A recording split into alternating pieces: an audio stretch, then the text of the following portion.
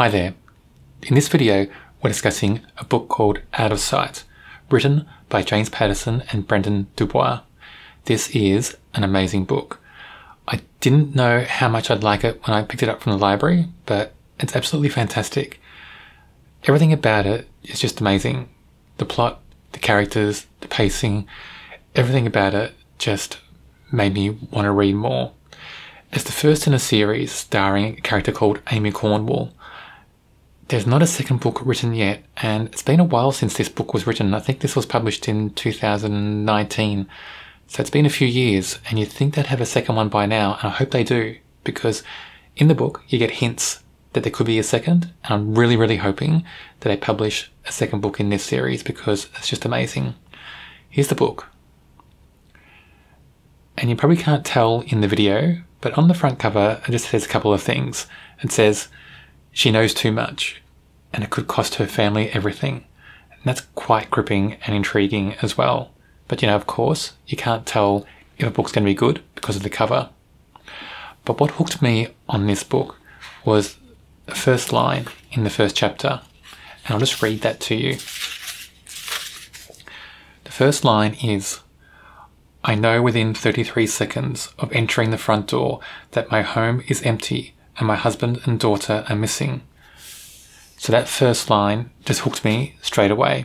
And from then on, it was just a thrill ride. I just sped through this book. I couldn't get enough of it. As I said before, that first sentence gets you hooked. So the main character, Amy Cornwall, and she's an army intelligence officer. When she comes home one day, her family's missing. She doesn't assume they're down the street or gone next door or just gone for a walk somewhere. She knows they're missing, and they're missing for a reason. She knows they've been taken. And as she's searching the house, she comes across a phone, which is not one of her phones, it's a burner phone on a table with a note. And the note says, "Don't contact any authorities or your family will be killed. Get down to a town," and the town ends up being in Texas somewhere. "Get down to a town in 48 hours. You've got to rescue somebody who's been held hostage or held under arrest or something." She doesn't know anything about the scene really. She just knows that there's somebody held somewhere and she has to go and grab them for these people that have her family. It reminds me of some of those action movies you get maybe in the 2000s, like the Bourne movies, and there are even elements that remind me of The Fugitive, because on the other side, she's been designated AWOL because in a few hours, the next day, she's meant to go to this hearing for things that happened months ago in Afghanistan. Of course, she can't attend that hearing because she's trying to rescue her family by kidnapping someone. Other people are now trying to find her and bring her back for that hearing, bring her back to base because she's AWOL. So that's where I get the fugitive feel, because we have another agent, a special agent, that's on the hunt for Amy. Amy's trying to avoid that agent and also kidnap somebody to rescue her family that's been kidnapped.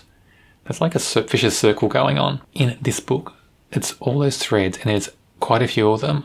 They all make sense. They all feel so real. And it's down to the characters really. The characters all feel so real. Because even though the events, they're quite dramatic and, they're not everyday events, but it's the characters that just feel so solid and so real, and that makes the whole book feel real. That's what really stuck with me through this read, is the characters that make everything seem so real. What I really love about this book is the cat and mouse game going on between Amy and Rosaria. And Rosaria is the special agent who's on the hunt for Amy. That cat and mouse game plays almost throughout the whole book, and they're both so clever and resourceful characters. Both female, of course, but very strong characters. And I know James Patterson has a thing for creating these strong characters in either some sort of law enforcement or, special ops kind of characters, but these two characters feel so real. There's nothing fake about them. And they've both got very complex backgrounds, but they're also both so well-rounded, well-created. I love these two characters, and I really hope that there's a second book because I want to see who returns. I won't tell you what happens and who's returning or not if they have a second book because I don't want to spoil anything for you, but these two characters are really special. I want to concentrate on Amy and Rosaria because in this book, they're the focus and they're explored the most in this book. There are other good characters in there as well, but Amy and Rosaria drive the plot forward. Most of the action in the chapters happen around them. They're the key focus in this story. So first, Amy. So Amy, as I said, is a army intelligence officer, and she was working in Afghanistan, 6 to 8 months before the plot line in this book. Something happened over there, and she thinks this is all linked to that. She thinks her family's been kidnapped because of what she did, or what she's been accused of doing in Afghanistan. Is that the truth or not? You find that out as you get on further in the book. I won't mention that, what is the truth here. So you have to read it for yourself, but it's quite gripping to see her come to terms with, what she thinks is happening and why. And then the truth, when she finds out the truth. And that's such a good plot line and plot device. And I love the fact that she's so strong through this book. And even though she's facing all these odds, she's got to drive miles to kidnap someone herself. And she doesn't know if she's going to get there in time.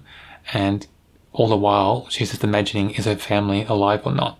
And it's that strength of character. And James Patterson and Brendan Dubois did a great job in creating this character and giving us doubts as well as, is her family safe or not? Of course, we get to see little snippets of her family in captivity.